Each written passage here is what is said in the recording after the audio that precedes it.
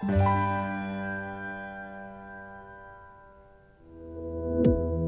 at Johns Hopkins Medicine, known for groundbreaking research, teaching, and medical care.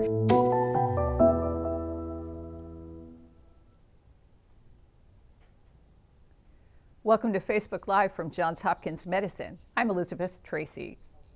And I'm Sami Tafaha. I'm a plastic surgeon here at Johns Hopkins, specializing in hand and upper extremity surgery, and I have a particular interest in treating disorders affecting the peripheral nervous system. And thank you first of all so much for joining me today, and you've already introduced a term that might be a little bit confusing, so I'm hoping that you'll define it when you talk about the peripheral nervous system. What does that mean? Yeah, absolutely. So we break the nervous system down into the central and the peripheral nervous system. The central nervous system involves the brain and the spinal cord, and the peripheral nervous system you can think of as the circuitry that connects the central nervous system to the muscle and the skin and everything else in our body, really. And talk to me about the function of the peripheral nervous system. Yeah, that's a great question. So the peripheral nervous system is a relay system, and it basically relays signals from the central nervous system to our body and back. So when we want to move a body part, a signal is sent from the brain and spinal cord through the peripheral nervous system to our muscle, and that activates motion. And likewise, it also relays signals back from the sensory organs in our skin and other tissues through the peripheral nervous system back to the brain so that we can perceive and sense and interact with our environment. What are the range of things that can happen to the peripheral nervous system such that repair is needed? So there are a number of different pathologies that can affect the peripheral nervous system. The main reason why you would need to have a peripheral nerve repaired is trauma. You know, when these peripheral nerves travel all through our body, and so when we have trauma to a body part, it's not uncommon for a peripheral nerve to be involved. And depending on the distribution of that peripheral nerve, you'll have some amount of paralysis and numbness, and that's really the issue that we try to address, and we try to restore those functions through our surgeries. Of course, I have to ask, how does a plastic surgeon get involved in repair of peripheral nerves? You know, that's a fantastic question. Peripheral nerves are kind of this peripheral nerve surgery, it's orphan subspecialty that floats around amongst a number of different surgical specialties, including neurosurgery, orthopedic surgery, plastic surgery, and ENT surgery, and really all of the surgical subspecialties have some involvement in peripheral nerves. But you know, there are some of us who, for whatever reason, take a special interest in it and really dive deep into it. And it's actually, I would say, plastic surgery is one of the few specialties that really has plays a prominent role in peripheral nerve surgery. Well, it sounds like then you said deep dive, that it's great to have your expertise for people who have the unfortunate experience of having those kinds of injuries. How often does this happen? You know, the specific numbers I don't have off the top of my head, but like I said, it's not uncommon because these peripheral nerves travel through the body, and so when you have injury to a tissue, it's not uncommon to also have involvement of a peripheral nerve. How will somebody know it's important to come and see someone like you? Well, you know, obviously if you cut yourself, you have a laceration or some sort of wound, and you notice that you have some numbness or some weakness, that would be highly suggestive that you may have a peripheral nerve injury, in which case I would recommend seeking treatment both for the wound and for those specific symptoms. Would there be a certain time period that somebody should wait and see whether things get better and then come to see you, or would it be a good idea to come see you right away? That's a fantastic question. The timing of intervention is really critical, and that's where we you know, kind of think a lot and debate amongst each other actually as a subspecialty. You know, there's often this period of watchful waiting where some peripheral nerve injuries will spontaneously recover. For instance, if it just happens to be a stretch injury and not a complete laceration. And so we usually, if we're not sure if the nerve is in continuity or not, we'll have a period of watchful waiting. But you don't want to wait too long, because when a muscle or an end organ is not receiving nerve supply and input from the peripheral nervous system, it'll actually atrophy, and that atrophy is irreversible. So we're trying to find that sweet spot where we've given the nerve enough time to recover, but not too much time that it's too late to intervene. And is there an average period of time that that would actually entail? Most people would intervene somewhere between 3 months and 9 months. Now, obviously, if you know that the nerve is completely severed, then you're going to go in and intervene in an acute fashion. So I'm really discussing more specifically stretch injuries or injuries where you're not really sure the extent of the injury. And that's very common with brachial plexus injuries, which is kind of a subtype within the spectrum of peripheral nerve injuries. So the brachial plexus, of course, is that bunch of nerves that sort of run underneath our armpit and then go out to our hands and our arms and all that, right? Exactly. So if you think about the peripheral nervous system as a tree, those are really the big tree trunks that are coming out of the spinal cord, and then they keep branching and branching and branching further. But you know, one of the issues with the brachial plexus in specific is that each of those tree trunks will eventually branch out to supply a very large area. So if you were to injure one or two, or God forbid, all 5 of those tree trunks, those main divisions coming out of your spinal cord that make up the brachial plexus, it can really have devastating consequences. And it's not uncommon for patients to show up with complete paralysis and numbness of their upper extremity. Let's talk about the repair.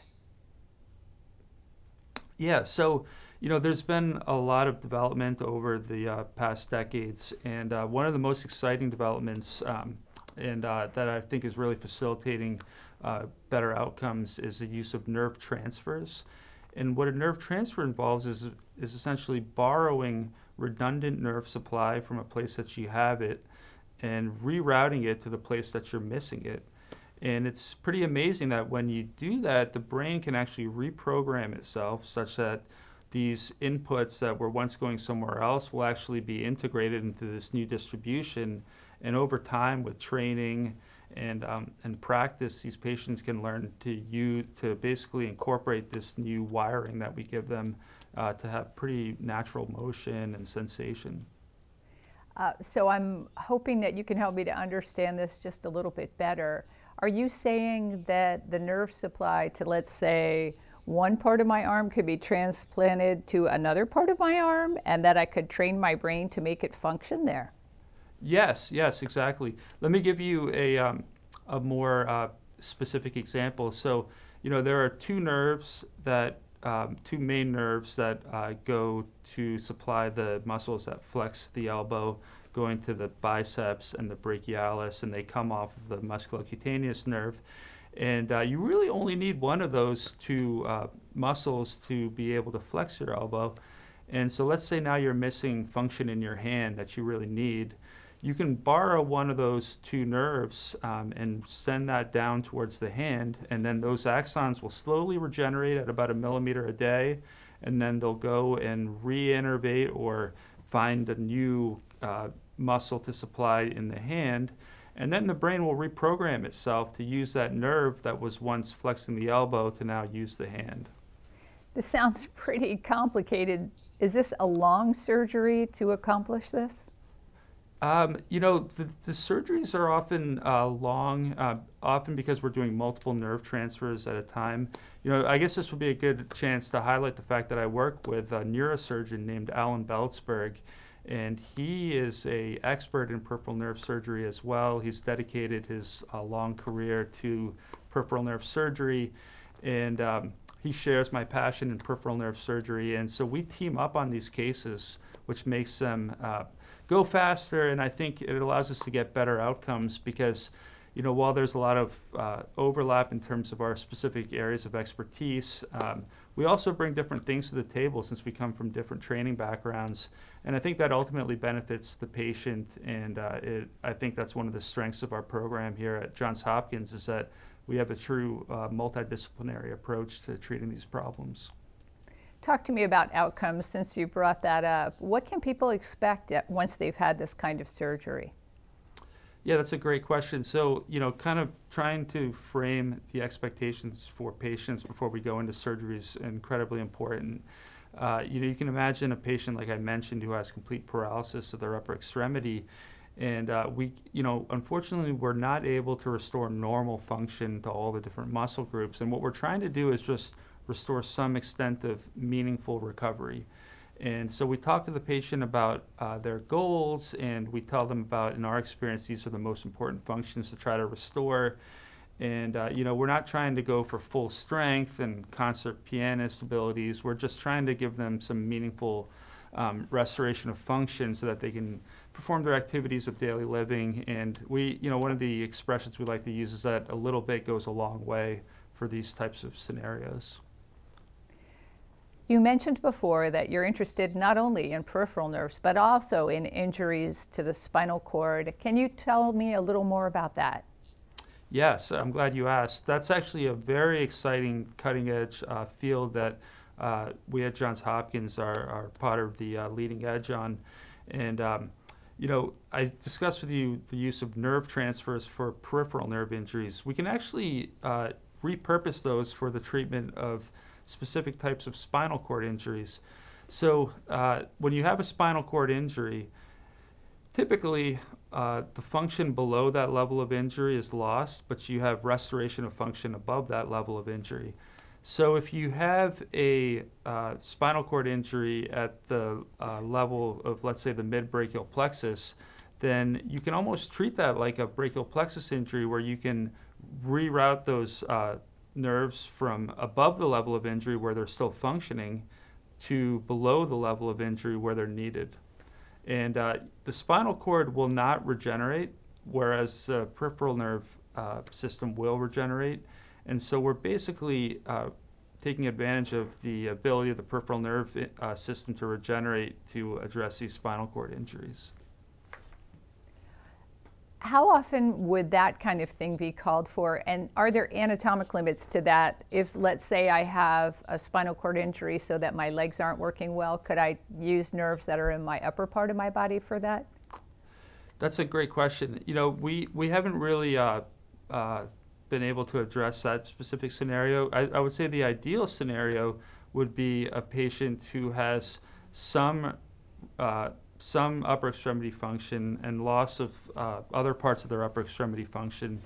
And those are the best patients in terms of our ability to use these nerve transfers to restore function. And would these actually work if the spinal cord was completely severed at a certain level? Yeah, absolutely.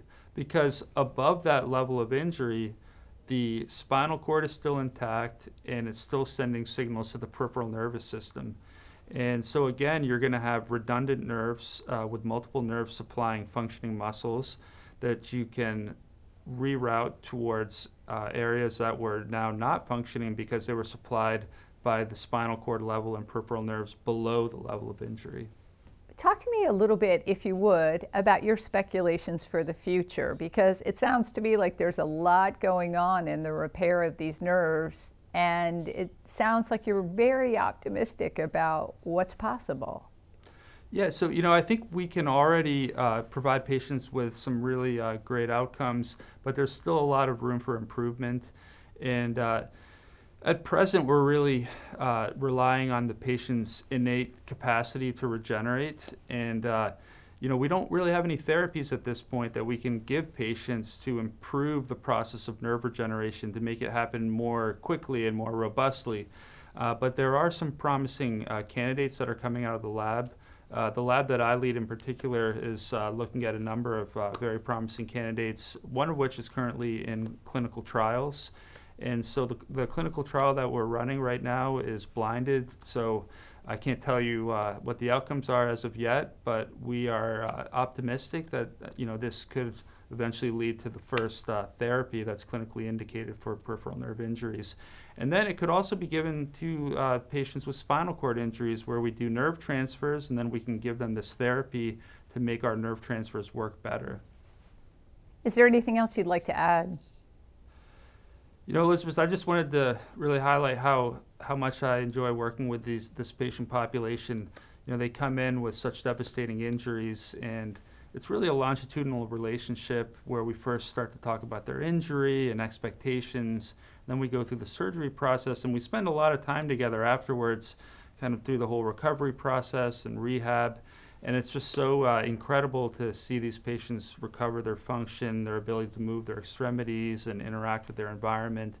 And I think that's really what makes it all worthwhile for me. And I just wanted to highlight how much I enjoy working with this patient population, and how that's really kind of what we focus on with these scenarios. Well, thank you so very much for that, and thanks for joining me today.